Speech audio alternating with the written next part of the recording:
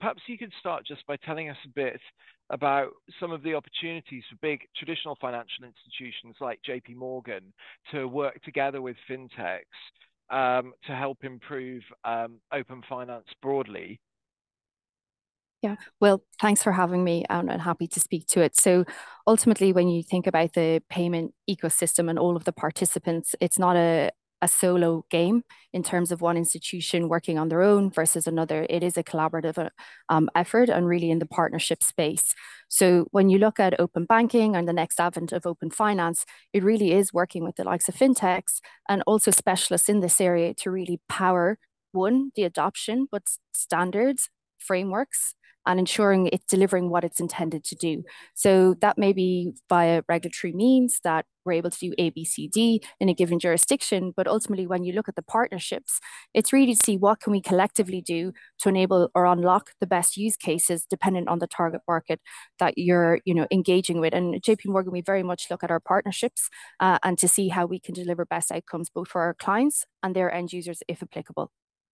Are you able to share examples where JP Morgan has done that, or where you've seen other companies do that? Yeah, so in terms of our positioning, we've definitely worked with different fintechs in the space of potentially looking at payment processing, accessing wider, collective intelligence and seeing how we work in that space. So it really depends on the focus area that you're in. I think you can appreciate an institution as large as JP Morgan. We've had some public investments in the fintech space and then some partnerships that we work with to deliver solutions. And if you look at that, it really is multifold in different areas in terms of geographical reach, but also the products offering we're trying to serve. So when you think of JP Morgan and payments, it really is any payment anywhere. And that means we have to partner with different institutions, including fintechs, to deliver on that statement. So that's where you look at it. And then you look wider across outside of JP Morgan and you look at different participants. What Wise is doing with Swift is very interesting in the payment space. Then you have other institutions that are looking at how can you bring, digital kind of technologies outside of the fiat currencies that we're currently offering, but in the fintech space with traditional institutions. So it really is quite varied, but it's the power of the partnership is the key message. And again, it can span across multiple areas in both open banking, open finance, and traditional payments. Are you able to speak to any of the successes that you've seen in this? So it's a good question. And I'm just going to speak on a personal level here.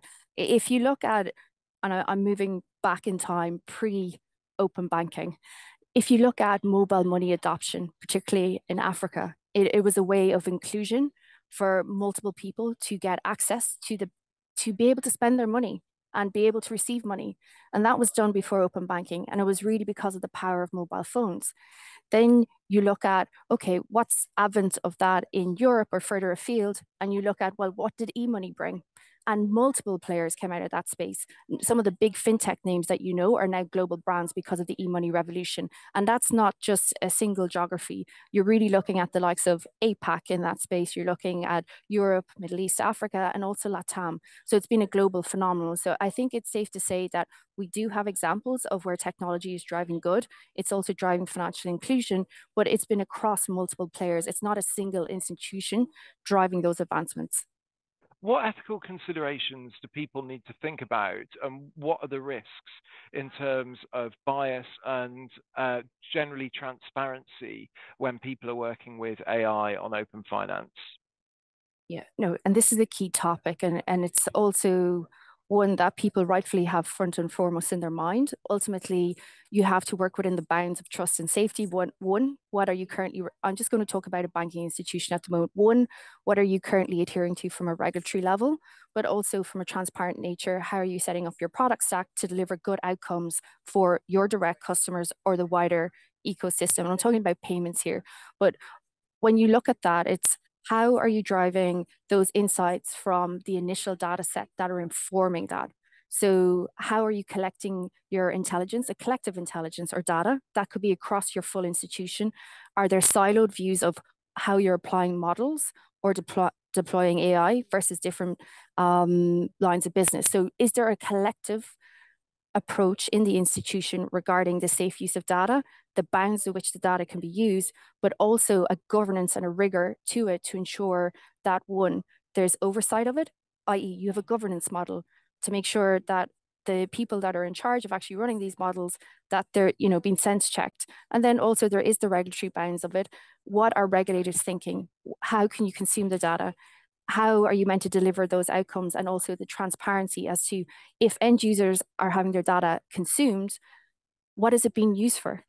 Is it being used to enhance product offerings? Is it being used to enhance customer experience? Is it enabling greater payments processing speed? Is it delivering fraud protections? And those are kind of key components that everyone should have in the back of their mind. If we deploy this technology, and for some institutions it is early days, so they're still learning as they go, but those are core tenets of their business today. How are you deploying products to market? What technology are you using? And what information is informing that deployment and oversight of the product to ensure good outcomes? And what are the risks in terms of bias and generalizations made by AI? And what are some of the potential worst case scenarios if you don't get that right? Yeah, and this is a key component. So when you look at bias, it's the unintended consequences. How did it get built into the model in the first place, or the technology that's been deployed? So first and foremost, it's back to, how are you generating that pool of intelligence or data set to inform the technology you're deploying to either make predictive outcomes or to bring further insights. So LLM, large language models. So it's, one, how are you informing it? Once you have that data set defined, what does that look like in terms of potential bias? Do you have a certain cohort of individuals that are, excluded from a product set, e.g. credit, lending, giving opening bank accounts, so on and so forth? And from there, why is that outcome possible in the first instance? Is it because of it's been over-engineered, i.e. it's been overly constrained, that, there's been an interpretation of a regulatory standard or an industry standard that has driven to this part, particularly maybe financial crime concerns or sanction concerns?